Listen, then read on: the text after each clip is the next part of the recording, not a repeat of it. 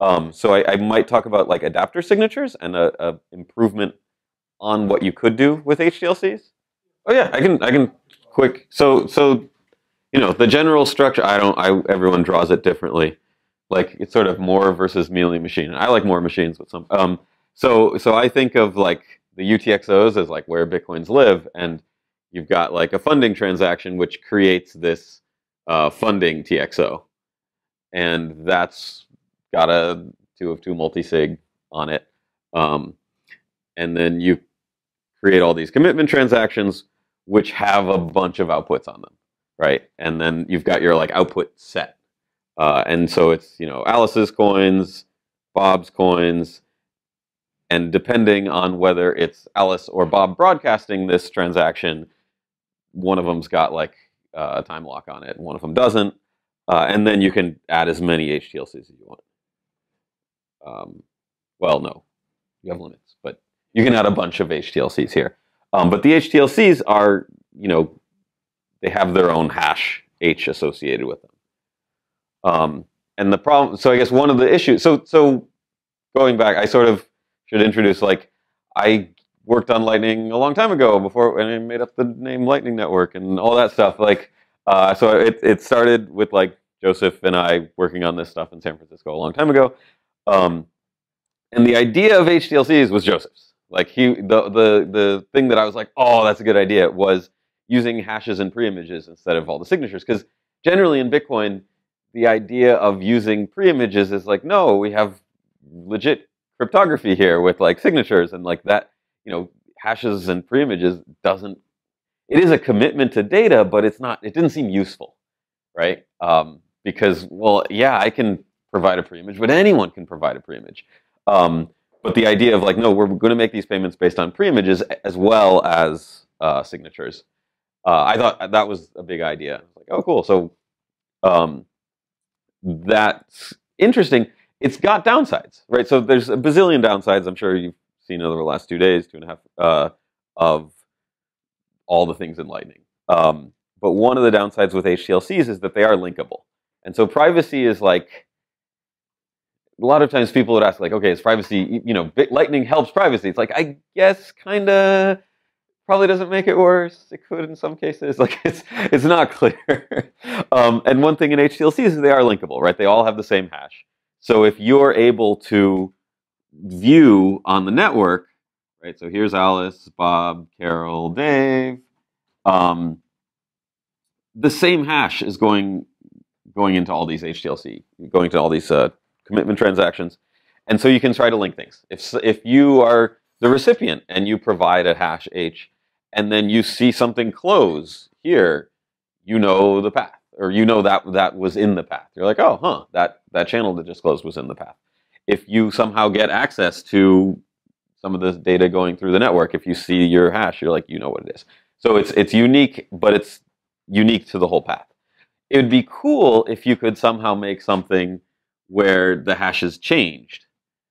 But just having the hashes change for each hop doesn't work, right? Because if you close one, the whole idea is that like, hey, knowledge, the payment is contingent on knowledge of this preimage. And the preimage sort of flows backwards, right? So you obviously know this stuff, but add, reveal, remove. And as that, R value, the random value propagates backwards, everyone sort of gets the money. So it'd be cool if you had different H's and different R's, but then that sort of breaks the entire chain. So there are ways to do it that we haven't implemented and are somewhat complicated, but I thought I could talk about that because the HTLC part has probably already been covered. So have you gone over Schnorr signatures at all or ECDSA at all? Okay, so yeah. So a little. So I can explain some of that stuff. And then I might be back, I might be back later to talk about discrete log contracts. And I should say so it's a little weird. I haven't actually been working on Lightning for like almost a year because I've been working on this other thing called UTXO, which is an accumulator and a completely different thing. But it's still, Bitcoin, scalability, stuff like that. So some of the things I'm a little, like, I haven't even kept up with. I'm like, wait, what's a trampoline thing? Like, So yeah, and so I might talk about discrete log contracts, which is much more related to Lightning later, and uses Schnorr signatures. And so I'll just to start. ECDSA is the signature system everyone uses in Bitcoins. It uses this elliptic curve, which looks like it doesn't really, but you know, you got this curve, which is of the form. I mean, this isn't really something you need to know, but it's like x squared equals y cubed, or a y cubed plus, or wait, no, sorry, y squared equals some coefficient x cubed plus some coefficient x squared plus some constant. In Bitcoin, B is. Oh, sorry. In B0, in Bitcoin B0. You're talking about the Bitcoin. In Bitcoin, it's 7, and it's just 1. A is like 1, right? Yeah. So it's. Yeah. So Sorry, I thought this was squared because B is 0 anyway, so I don't remember this. But yeah, in Bitcoin, it's just this, and you get some curve. You don't really need to know how the curve works. The curve operation, there's only addition defined on this group. So the idea, well, it's group. So the idea is if you have some point A and some point B, you draw a line and, wait, well, no, that's a tangent, sorry. Okay, so you draw it right. So A counts twice in this line I just drew because it's a tangent. Sorry. So that's doubling A. If you draw A over here, then it would be like this, and then you have some point where it intersects. And then you say that like A plus B plus C equals 0. So then A, if you want to find the sum of A plus B, then it's the negation here. If it's a tangent, then it only intersects in 2 lines. Right. So if you did that tangent, then A 2A would be down here. Anyway, you don't really need, like, I don't think you can do anything fancy with the fact that this curve has this like 2-dimensional representation that you can look at, because in practice it's all modulo some big number and it looks like dots.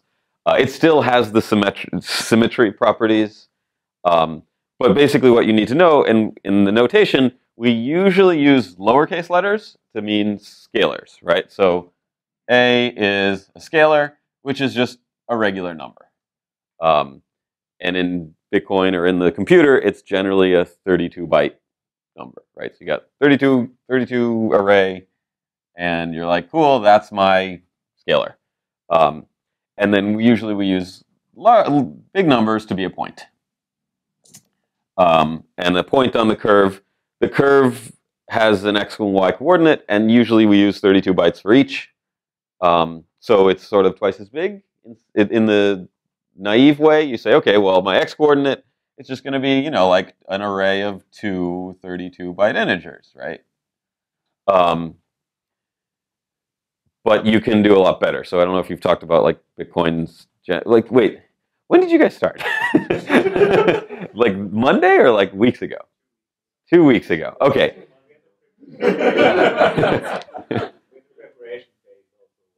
Okay. 10 years ago. Sure, right, yeah. So, I mean, presumably you're interested in this Bitcoin stuff, and so you've learned about it. But so but I don't know, like, probably everyone's got totally different background in terms of like math and programming and all these things. So if you're more familiar with like, okay, here are the bytes and bits in Bitcoin, the signatures and the pub keys in Bitcoin, they always start with like an 03.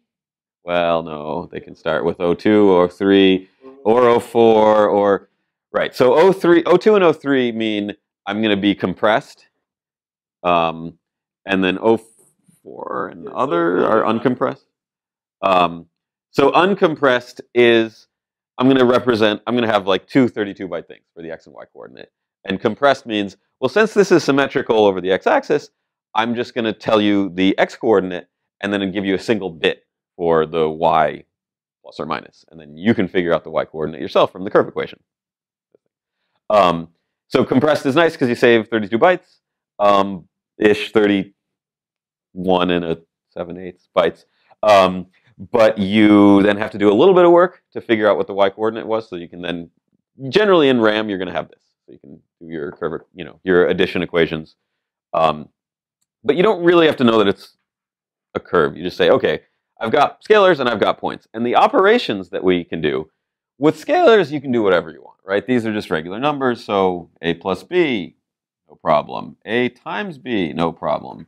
A divided by b, you can do whatever you want. They're numbers, right? Exponentiate, easy.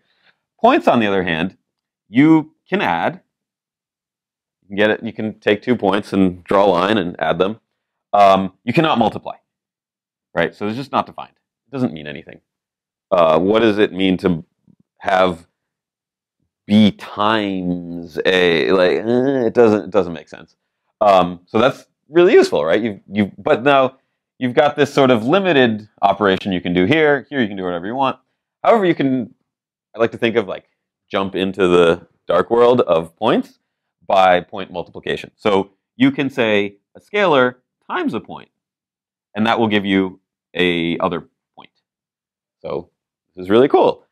You can actually do division, sort of. You take the multiplicative inverse. We never really do that. What was that? For ECDSA, we must do that. Yeah. Okay. Another thing. So yeah. So there's ECDSA, which is not great, and then there's this thing called Schnorr, which shouldn't even call it Schnorr, because there's this guy, Klaus Schnorr, and he came up with this equation, but he patented it, and so no one could use it, basically, because patents are sort of like toxic waste. Like, there's stuff that's patented, and you're just like, fine, I don't want to read any paper about patents, because then I just can't use it. It's just like tease. So Schnorr is a much better equation. It makes sense. There's like proofs. That's what I'm going to talk about. ECDSA is basically people checking with lawyers, being like, okay, we changed the equation. Is this not infringing? And they're like, no, it's still too close. Okay, we added this other thing. Is this good? And they're like, still too close. And they're like, okay, we did multiplicative inverse, like change these things. And they're like, yeah, okay, that's different enough that you can use it, and it doesn't infringe on this patent. And we assume it's still similar enough that it works, but it's different enough that the lawyers say it's okay. Wait, lawyers don't give you proof? A lawyer will, the only answer a lawyer will ever give you is, it depends. So you can pay them as much as you want. I think it's just, yeah, they just don't want to, they don't want to cryptographically commit to anything. Like, well, it depends. You might be okay with that. Yeah, so you say it's basically Schnorr plus proof lawyer. Yeah, yeah. Well, it's reputable proof of lawyer. Lawyers aren't even going to put their name on it. But yeah, so ECDSA does have some weird operations that make it really hard to do fun things with.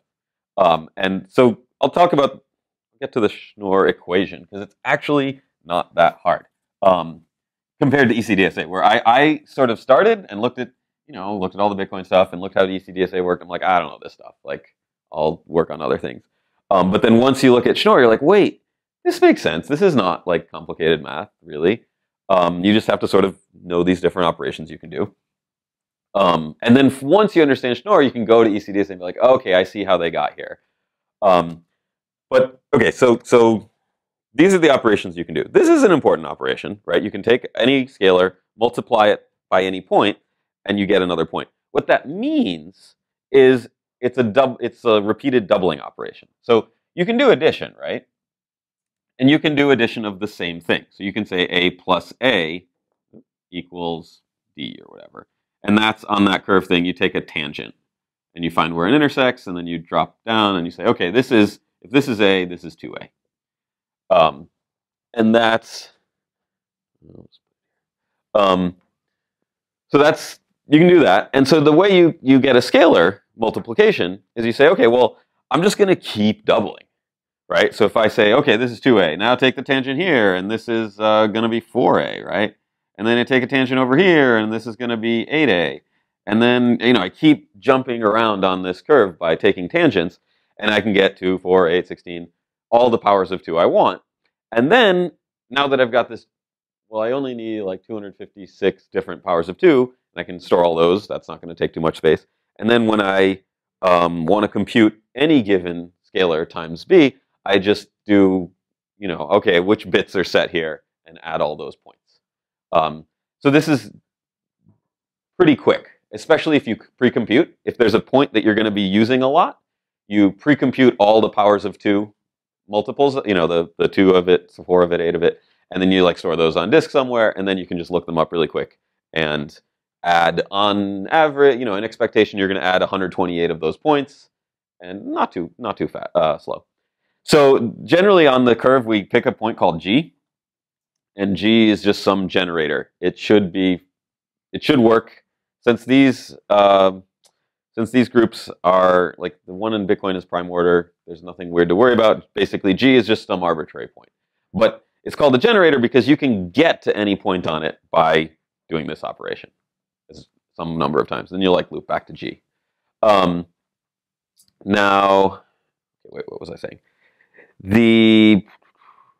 Hold on. So the generator point, oh yeah, there's some weird stuff about the generator point that we don't really know. So Satoshi picked SecP 256K1, which has a fairly simple equation. That's cool. It doesn't look sketchy because you're like, oh, x cubed plus 7. What can you do with that that's sketchy? But there are some weird things about it still. Like what is it? The x coordinate for 2G or something is like really low or something weird like that. There was a paper a year ago where they found something like that definitely is not random about G, but nobody knows who picked it. So there was a Stack Overflow answer where I think Maxwell speculated that like the X coordinate was like a name hash times 2 or something like that. So that's where maybe came. Yeah, I should look it up, but there's things. So G is supposed to be just an arbitrary point. It doesn't seem like it's quite arbitrary in this case, but probably it's still okay. As long as no one knows, I don't know what you'd even know, right? Like there's no discrete log of G with respect to what, right? So it's fine. It's completely random. You can pick any point on this graph. Right. You can, and it should work, right? Yeah, so even if I pick someone where that's weird. Let's assume I look at the bits of this point, and this is my name because I just loved it. Yeah. Well, I mean, that's should be fine. Why it was chosen. Right. Like, I mean, it's not in this case, right? But so it's really completely arbitrary and random. Yeah. So I think, but there is evidence that like G isn't. There is some weird name thing. Why they chose it, but but it's fine. It's fine. It should be fine. It's just a little scary. It is. Yeah. Any point in this group can be a generator. Right. It's just the order of all the other points change. But well, maybe not the 0 or y equals 0 point. That so might be a bit degenerate. Well, wait. Okay, there's getting into problems. then there's like a point here, and then of 2 generators. Okay, so don't have any relationship. Yeah, so there's a lot of little things. So like if you take the point here, and then the tangent just goes up and never intersects again, but then you say it intersects at the point in infinity, and there's like things like this. But you should put it in the code because you never know. But a lot of the things in the code are like, well, if this happens, do this. But the this happens is a 1 in 2 to the 256 chance-ish. So unit testing framework for SecP 256 is right. There's a lot of tests. Don't test this. It never happens. Right. So there's a lot of things where like, well, there exists this point and stuff, but it's like you're not going to hit it. It's sort of like maybe you're going to find maybe there is a block in Bitcoin for which there can be no hash, which like satisfies the target. It's possible. It's so unlikely that we don't worry. Okay, so there's all these. So you get the general idea of how to multiply. This is called a scalar point multiplication, right? So a scalar and a point, you multiply, you get another point. You can't divide, since you can't multiply points, you can't divide points. So the result of this, C, given C, you're like, I want to get back to A. I know C, I know B. I want to do some function of C and B where I get back to A. That's supposedly not possible. I mean, there's ways, Pollard's row or I don't know what, but the idea is this is hard. You cannot efficiently compute given C and B. And there's some factor, right? If you multiply B by some number, you're going to get to C. But what is it? So this is the discrete log problem. This is called the discrete log problem.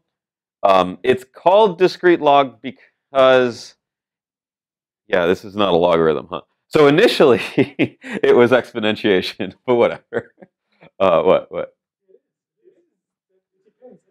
Oh wait, I don't want to. Okay, so you know, like the tabs versus spaces. Yeah, this is the internet fight on additive, like multiplicative versus additive. Wait, you clearly have an opinion.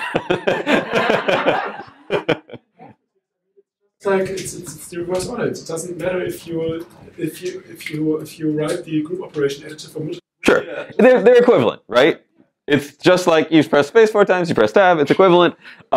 So initially, this is all just in, okay, you have g as this regular scalar, and you say, okay, g to the a equals big A, but it's not on a point anymore. But it's just, so you can do these operations with exponentiation, where you say, okay, like g to the a to the b equals g to the b to the a, and that's a Diffie-Hellman key exchange and stuff. You can do that in this mode as well, where you're saying, okay, a times g, what would Diffie-Hellman elliptic curve would be? This point plus, Times b in the beginning. oh yeah, okay. A times BG equals A times B B. times AG. Yeah, so a, b, g, wait. Yeah, that's right. Do That's right. No, not the g anymore. Now you can write the b as Little BG. Yeah, you don't Yeah. have the J because the J is part of the B. small a, big b. Yeah, so it would be a times bg is equal to b times ag. Yeah. Yeah, okay. Which is, anyway, these are equivalent, but people argue about it. I am personally more familiar with this because that's just how I learned it, but whatever. Anyway, okay. So this is kind of a nice thing where you can, given a scalar and a point, you can jump to another point. Given the result, you can't go back. So generally what we're going to be doing is multiplying things by g. And then we'll usually say like a here. So another way to think of it, these little a's, those are the private keys. And these big a's are the public keys. Right? So a private key is just a random number. You multiply your private key times this point g, and then the outputting point is your public key. It doesn't have to be a public, but you know, in Bitcoin, that's how it works. So Schnorr signature, this equation, it's not that bad. Should I put the, okay, sorry. Let's say you've got your private key is x, and then x times g equals, let's say your public key is p. Then you also, when you want to, so you give everyone p, you send Bitcoins to the address p, right? It's the hash of this. And then you want to sign. The signature in Schnorr mode, when you sign, you also come up with basically another private key. Let's call it little r, and little r times g equals big R. Usually it's k, but I'm going to try to keep the norm. And then the signature is S is little r minus the hash of big R. I'm going to use comma for concatenation. Some people use vertical lines. I don't know. It's easier to draw comma. So that's your signature. Your signature is S and R. So you compute this S. This is all scalar, right? Basically, this operation is a operation with a point. But this operation is all just scalars, basically. You take the hash of these two things stuck together, you multiply that hash by your private key, which is, just multiplying 232, uint 256 is basically. I'll do plus. It's a little faster for the verifier if you do minus, but same thing. Easier to think of plus. And so this is the signature. When you want to give someone a signature, you give S and R. And now to verify, let's see, I can show that the nice thing about the verification equation is I can't verify that like X was in here. I'm just giving S. I don't know what R is, the little r. But what I can do is I can multiply both sides of this equation by G. So that gives me S times G equals little r times G plus this hash of big R and M times X times G. It's a dumb question. So these S and R Mhm. in the big box are Yes. uppercase, right? This is lowercase, sorry. S looks like either way, yeah. that's ambiguous. S is little. But the actual question was, how does that fit in 64 bytes? Because we always assume it's positive or negative, or So in ECDSA, we don't, it's like huge. In 64 bytes, this is 32 bytes, or the S is 32 because it's just a regular scalar. R, you can either do compressed, or I think in the Schnorr BIP, they like force it to be one way. Oh, so it's not even up or down. Something similar to even and odd, like the compress you check even and odd. So they don't use even and odd, they use something else similar. yeah. But then you put just the X and you say if it's the other thing, then you fail the verification. Yeah. It needs to be the Jacobi simple one, which let's say it's the even one. So it takes some grinding or not. You It just can. need to like subtract by the order if you get the wrong one. Oh, Yeah. so it's not grinding. You just Well, it's like a single grind. Half the time you have to grind once, kind of thing. those are the Jacobian coordinates. Yeah. A way to think. Right. Yeah. So half of the time you just restrict it because the extra byte would just really be only one bit. So it's like, let's just restrict it. But those are like optimizations. You can think of this as 33 bytes. It's probably easier if you're going to implement it yourself. It's a lot easier to implement it with this is 33 bytes. This is 32 bytes. You know, there's one bit here that tells you plus or minus. Right.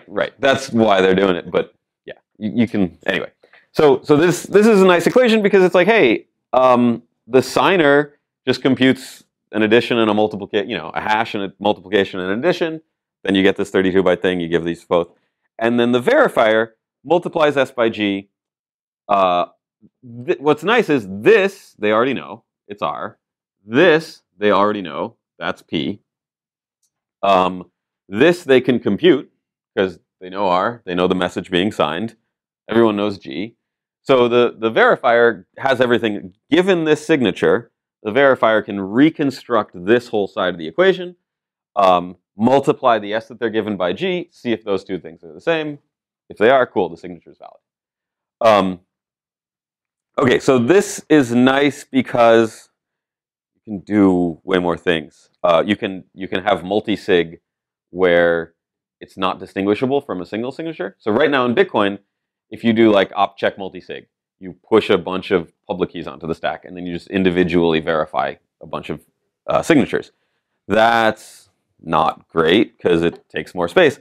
But in this, you could see how, well, if we can agree on a single R, which is a whole other scenario, but you can see how, well, if I have two signatures on the same message, so I can say I have like S1 equals R plus this hash of R in the message times key X, and then S2 is the same thing times key Y.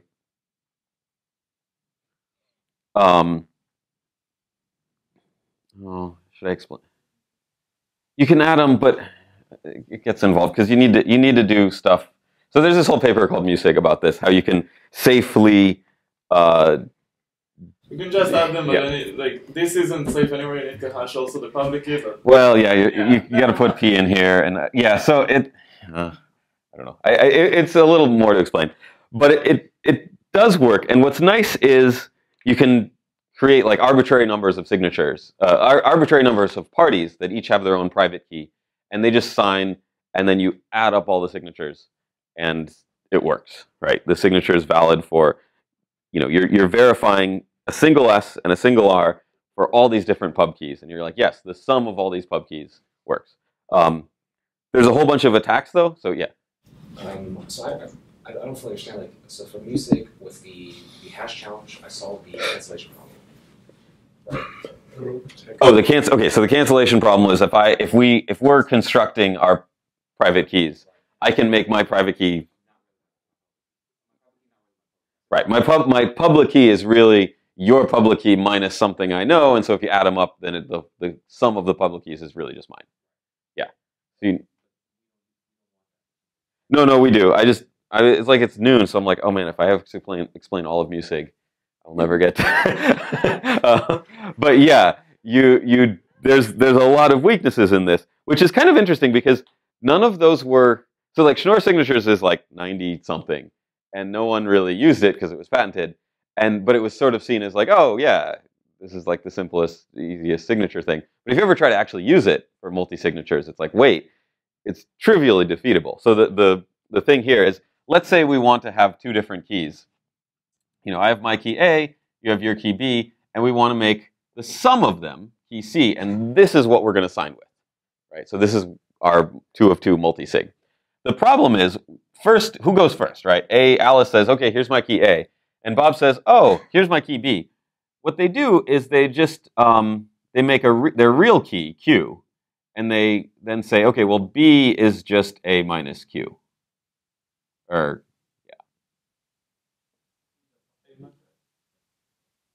Q minus A is easier. Yeah, whatever. It still works. But so B is Q minus A. And so now C is A plus Q minus A, which is just Q, right?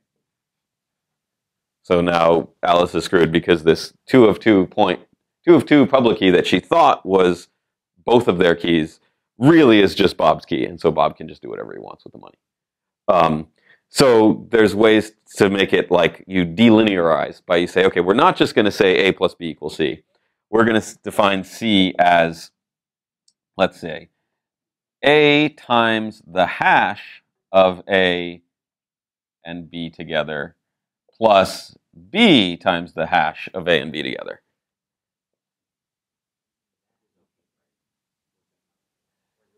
That's real close to okay. It's okay with like 2 or 3 keys.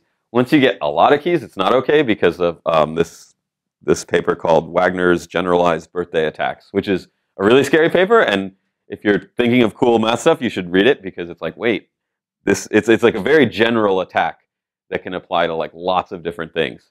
So the birthday attack in like hash functions as well, even if it's 256 bits and in preimage might take me 2 to the 256 work, finding a collision is only going to take me 2 to the 128 work.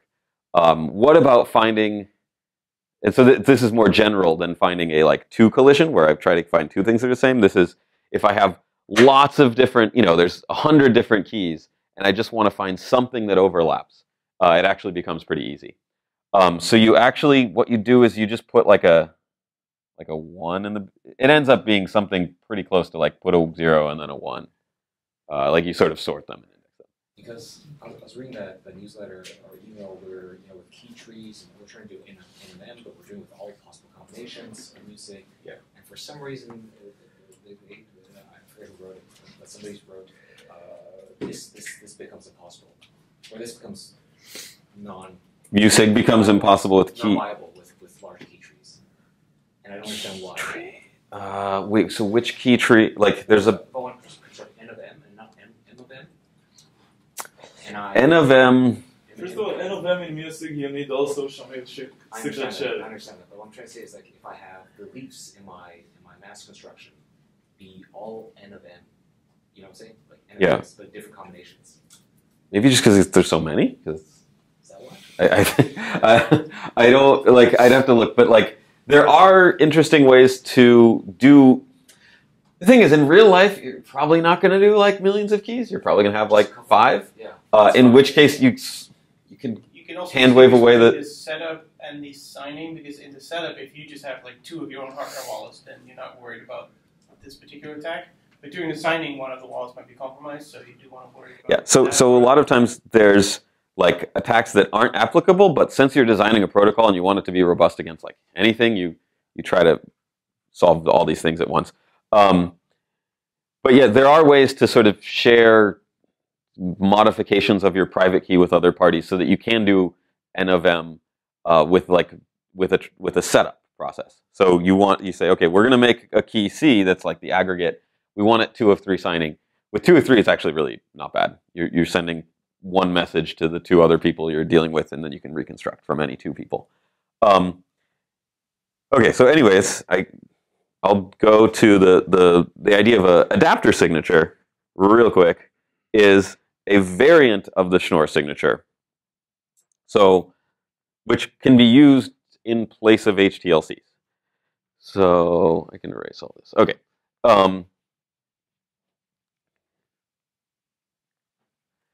So the general equation for the Schnorr signature, right? It's SK plus the hash of, and yeah, let's put your public key, so this is little r, sorry.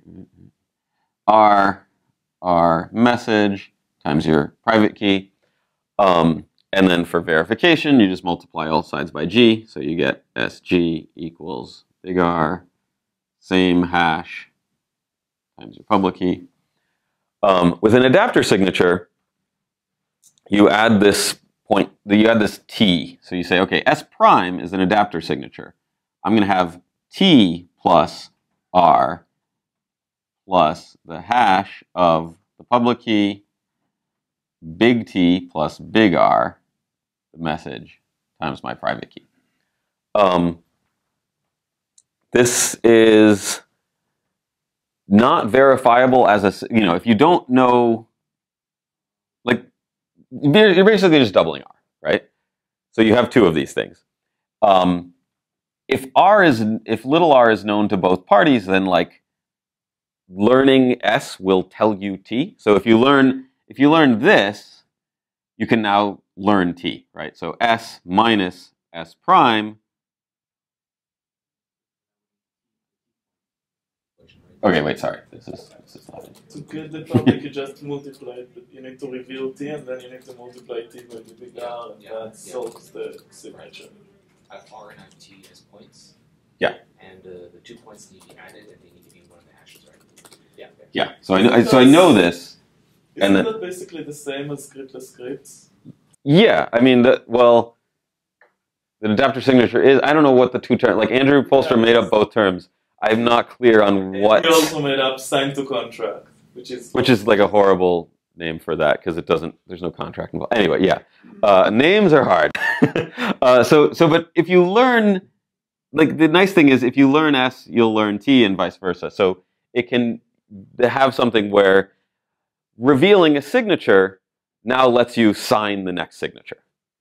And so, okay, so the actual, so S minus S basically equals T. So now if I observe this, let's say I know S prime first, if I observe a signature, like the R I already know about, but if I observe this signature S, let's say on the blockchain, I'll learn T. Yeah. I think the T point is missing the first equation. Wait. In the hash. So S, the first equation that. Yeah, and sorry, yeah. So, well, yeah, it's sort of, yeah, this is the traditional one. Now it's modified to be for the adapter signature. Then you have this. Let's see, public key A. So like public key of Alice, public key of Bob. And there's RA and RB. So they both have their public keys that they already know. They both have their nonces points that they already know. Okay, so they agree. So generally the thing in the hash we usually call E. So we say E is the hash of, I'm just going to use addition because it's easier. But yes, I just explained why this is not safe. Let's say PA plus PB.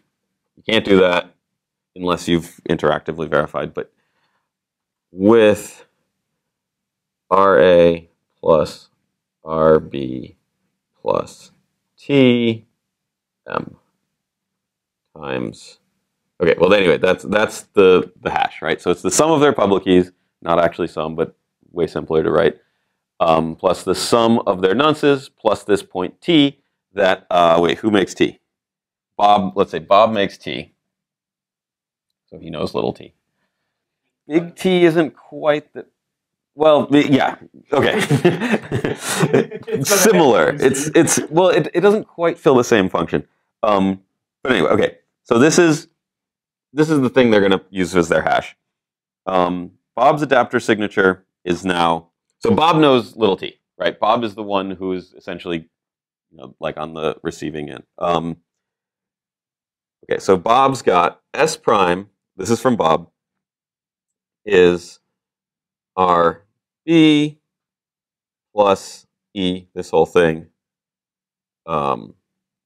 plus X. And so like Alice knows little RA, obviously, and XA, and Bob knows XB and little RB. XB. Okay, so he knows this, and he gives this to Alice, right? So let's say Alice, Bob. So they exchange their P's and R's, and Bob also sends over T. Then Bob computes this and sends over S prime. Alice verifies. So Alice says, okay, is S prime equal to R, B plus E plus P, B? She can verify that because they agree on E. Alice knows RB, Alice knows PB, she can do this. And then Alice sends hers, which is SA is going to be RA, or sorry, these should be, but anyway, the actual verification is with the big letters, but yeah. So when Alice signs, it's going to be little RA plus E plus XA. Now they can combine them. Okay, so Bob completes this by, so this SA gets sent over. Okay, and then Bob completes by saying S sub B equals R sub B plus T plus E plus XB.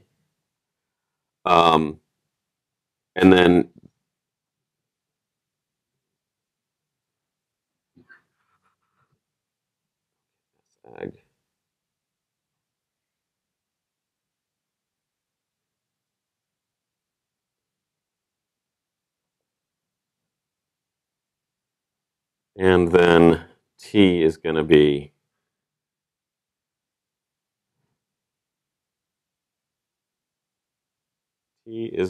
equal S ag minus SA minus S prime. So then Alice learns T once. So this once the aggregate signature has happened, Alice learns T. Right? So Alice's portion of the signature, first Bob sends this S prime thing. This is the adapter signature. Alice verifies the adapter signature. Alice sends her portion of the signature, which is the standard, what she's signing. And then when Bob sends his portion of the signature, now they have SAG, which will be verifiable as to any third party. Like the blockchain will accept SAG, right? So S prime, blockchain won't accept it at all because S prime is, the E commits to something completely different than the R and the X part. Wait, sorry, SB uses the small t. Yeah. The S prime doesn't have T in it, but the SB does. So first, right. So first, Bob says, "Okay, I'm going to basically this message is to prove to you that this is a valid, like I can do an adapter. Here's the adapter signature. Also, you need to know this S prime so that once you see the aggregate signature, then you'll learn T." Alice says, "Okay, everything looks good so far. I'm going to sign my side." Sends over SA, which Alice is able to compute. Bob says, "Okay, to make an aggregate signature that's actually valid according to the blockchain, I need to use T here." So he computes SB. SA plus SB will give SAG, which SAG looks like a valid signature to the rest of the world, right? When you see SAG, it just looks like a regular SNR, regular signature from the sum of their pub keys. And so any script Bitcoin will just say, "Yep, SAG, that's a signature, cool." The third parties, like the blockchain, has no idea that any of this has been going on. But once Alice sees SAG, which really Alice computes SAG, right? So really it's once Alice sees SB. Because then when Alice sees SB, she's like, okay, add my own signature SA to SB, compute SAG, subtract these things from SAG, I'm going to get T. And then I learn T, and then you can feed T into another adapter signature.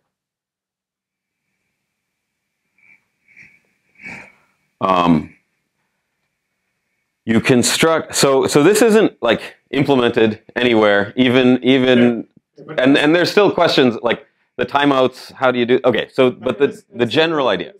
Alice says, let's add, you know, you're still adding HTLC, you're still adding new outputs to your channel. So you say, okay, in this channel we've got, here's my money, here's your money, let's add this HTLC that's dependent on T, right? So there is a T.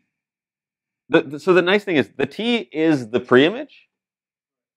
The thing is you don't see it, right? So even when the signatures end up on the chain, you're like, oh, I haven't. So let's make this HTLC-like output, which is spendable by Bob with knowledge of T. Okay, and then so in this case, once this transaction, if this channel closes and it's on the blockchain, and then you see a signature from this, it's an adapter signature, so B learns. Like B was A in this write-up. And then B learns what little t is. So he's like, cool, now I can take the money from here, either by dropping onto chain and then signing with B plus t. You know, B's like, cool, I know what little t is, so this is basically my money. But once I take it, Alice is going to learn little t because it was this adapter signature construction. Can I ask a conceptual? So could you, there's probably a reason why you cannot do this by just tweaking the public keys, right? Yeah, if it's just tweaking the public keys, and then C is the like receiver of the funds, yeah. C's like, cool, I know what C plus T, I can sign with C plus T. I know little t because I made it up. I'm never going to tell it to anyone. And I know C, you know, I have the private key for C as well. So this is my money. I'm going to spend it. So when it goes on chain, C can just take it. Yeah, C can just take it, and Bob's like, shoot, there's a signature from this this key, but I don't learn enough from that signature to spend this money. Right? I don't learn little t just from seeing this signature. But if it's an adapter signature, then I do learn little t from that, right? Because they initially did this construction where in that case, C. Yeah, C knows little t anyway. So why can't he just spend it without When an adapter? they construct, when B adds the HTLC into the channel, they do all this stuff, right?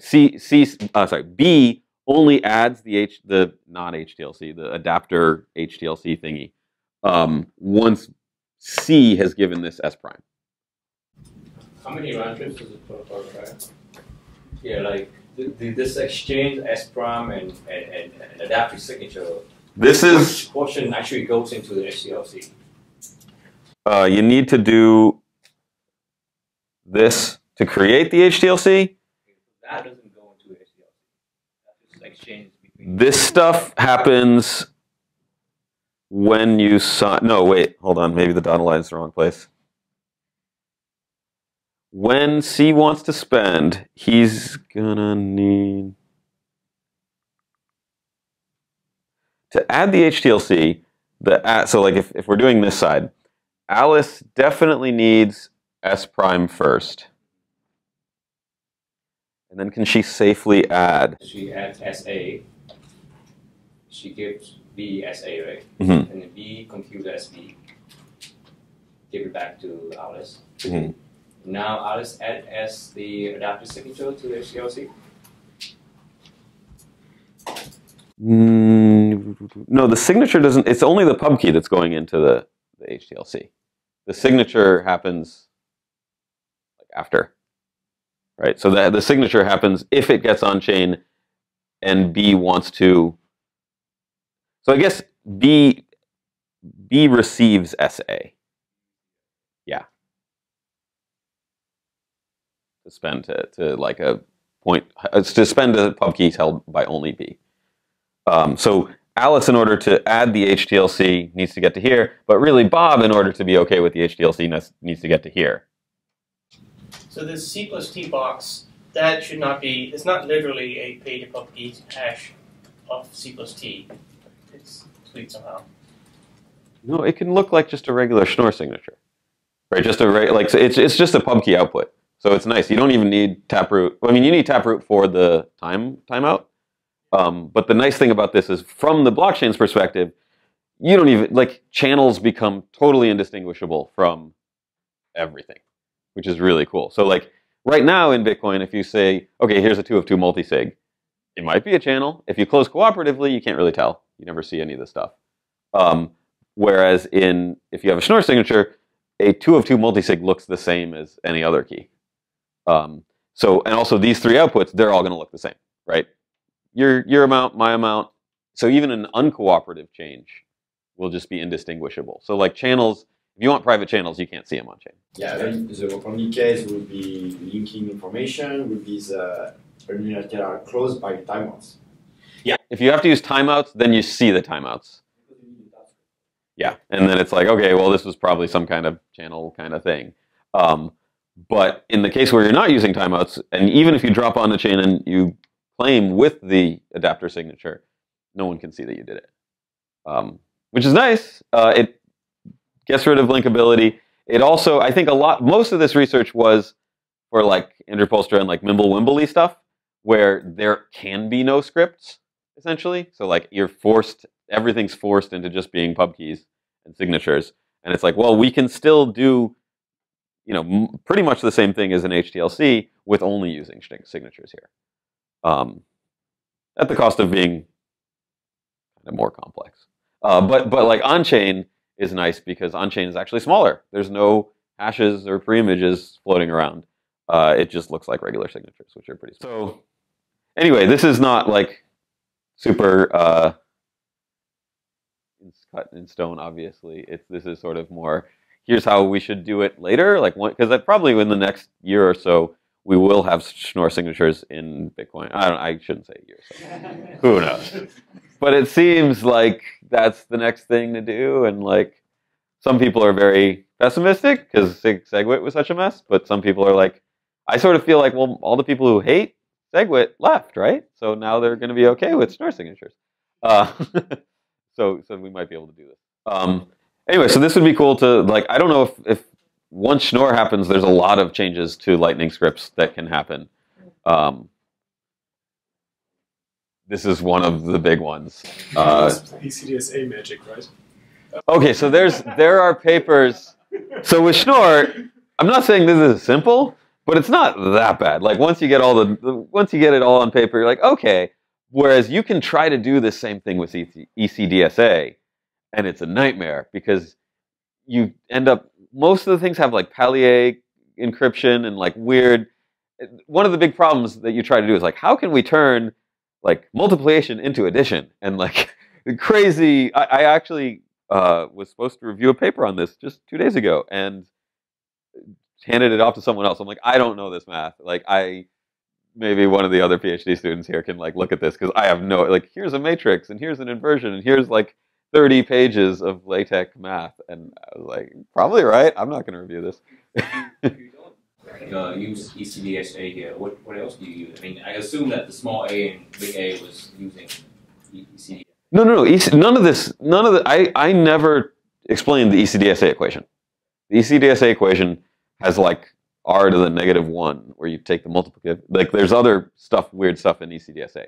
This is all the Schnorr equation. The verification in ECDSA looks different. What you mean is that it's still using this like private key and public key, but using a private key as like a scalar and a public key as the element of the group. Okay, you can use any discrete log function. Yeah. It doesn't have to be. Yeah. That's shared between No, both. ECDSA is not a discrete log function. ECDSA is just a way of writing these signature verification equations.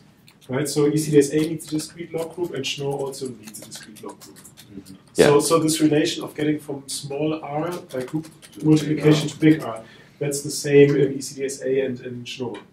Right, so that is, I think, what you refer to as ECDSA, but that's not ECDSA. ECDSA would be a different equation of this, like S equals R plus hash of big R times x, That's right? ECSA, okay. Well, that's Schnorr actually, Okay. but yeah. I assume that the other thing was also. No. Okay. Yeah, so they're the EC part. The curve is shared between both. A private key. So you could have the same private key, the same public key. It's just the signature equation only is the difference. If you're interested in it, there's a lot of cool things you can do with these, like with just this sort of discrete log assumption, where hey, I can take scalars, multiply them by a point, and do these things. You can kind of do like everything. Basically, all of the stuff in Bitcoin, Mimblewimble, all these things, it just relies on these two really simple assumptions, which is like, okay, we have hash functions, which you can't pre-image. I don't even think this relies on collision resistance, right? Just pre-image resistance, I think. But so you have hash functions where you can't figure out what the pre-image was, and you've got this way to multiply scalars by a point, but you can't go back. And just with those two things, you can make signatures, this crazy stuff, discrete log contracts, bulletproofs, like all sorts of constructions from these two assumptions.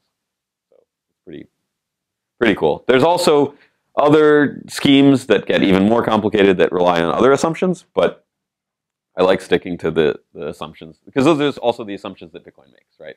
Bitcoin assumes that you can't break SHA-256 and you can't break this SecP curve. If you can break either of those, well, start over. So. Can you just quickly sum up the advantages of doing this? Okay, so the high-level advantages, right now with regular HTLCs, the same hash and the same preimage is used in all of them. So if something, if you're the receiver, or if you're C and you see that this channel closes, you're like, oh, that was coming through me, right? Right now with onion routing, you're like, I know who's upstream one, I know who's downstream one, but other than that, I don't really know where this is going. I don't know if this is the destination even. However, with HTLCs, if something closes on chain, you're like, hey, I know that hash. I've seen that before. That hash is also in my, like if I see this close, and that's also in my channel, like this HTLC is stuck in my channel, and this HTLC is here as well on chain. Like, huh. You don't learn the whole path. You just learn, okay, this channel, this payment went through this channel and me as well. So I don't necessarily learn that it went through here.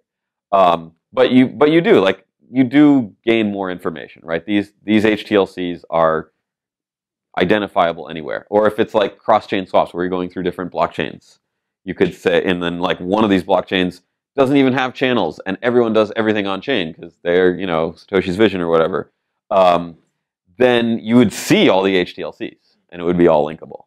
So most of the, HTLCs work on chain. You don't have to put them in a channel. It makes sense to, but there are some constructions where you don't put it in channels at all. Yeah, certain types of atomic swaps where you're like, I'm not going to bother making a channel because I know I'm going to do this one thing once. So I'll do the HTLC just bare on chain. Then it's obvious to everyone. Whereas with adapter signatures, whether it's in channels or directly on chain, even if everything is on chain, you can't link these things, right? C knows that, hey, if I see a signature, that'll mean that I can take these coins. But this signature only tells me T, right? The T is the same everywhere, right? But you don't learn it from this signature, right? So B learns T from this signature, A learns T from this signature, but if A observes this signature, A doesn't learn T. Yeah, which is another, I guess, maybe it's an advantage of HTLCs. Like if you've got an HTLC stuck in your channel, I guess that is a disadvantage of using adapter signatures. If A and B have an HTLC stuck, and then the CD channel closes, and then that payment happens, it reveals the pre-image, and then A and B can be like, okay, cool, the pre-image was revealed on chain. Let's clear this HTLC out. You wouldn't be able to do that in this case, right? Well, you wouldn't be able to skip. You still probably should, right? Because if it has to propagate sequentially, which it would anyway, right? Like, I mean, you can think of reasons why skipping would be nice, but that seems really unlikely, right? Like, if somehow the B and C are like both gone, but then D takes the money, and then now A, well, no, it's still. I don't know, if it's longer and like something happens here where the money gets taken, but like a bunch of nodes in the middle are down, then these guys would have to wait in adapter signatures, but they wouldn't in HTLCs. But that seems like pretty tiny downside. That seems very unlikely that I guess you'd have to have at least 2 nodes in the middle that are both dead. One cool thing about this construction as a one advantage is that you can basically now add pre-images and add payment hashes. Right? Because if you have like 2 small t's, you can add them. But the corresponding curve point is like big T1 and big T2, and you can add those 2. Right? So you can use this for all kind of escrow magic and escrow payments, even though you don't have escrow channels. Right. So this is pretty cool. So you sort of amp like yeah. So the thing is, I can now have 2 people providing a payment hash, and the pre-image is only the sum of these payment hashes, and they can actually provide the sum of the payment hash, and only if the entire chain is set up, they can actually together like work out what is the pre-image. So this is something that we cannot do with hash pre-images, which is really bad, because in this construction we can do much cooler escrow services and mitigate trust and stuff like this. Spontaneous payments too, right? Wait, sorry? I was thinking like spontaneous payments. Maybe, yeah, you could Because also I use it just for take that. the puppy of the merchant I'm going to pay. Make And up. I don't know the pre-image because I know one half of the pre-image. I add the merchant's Exactly. puppy, and then he can reconstruct the pre-image, but I can't. That is something like I that. think so. Yeah, I think that. Yeah. Yeah, that sounds like. So yeah, These are these ideas exactly, and this you could also do. yeah. with The ability, think of it as like now there's hashes that you can add, and then the sum of the hashes is the sum of the pre-image. Like whoa. So that's the base, and you can definitely think of this point multiplication as similar to a hash function, right? So if you're doing a times g to get a, that has many of the same properties. Real high level view here.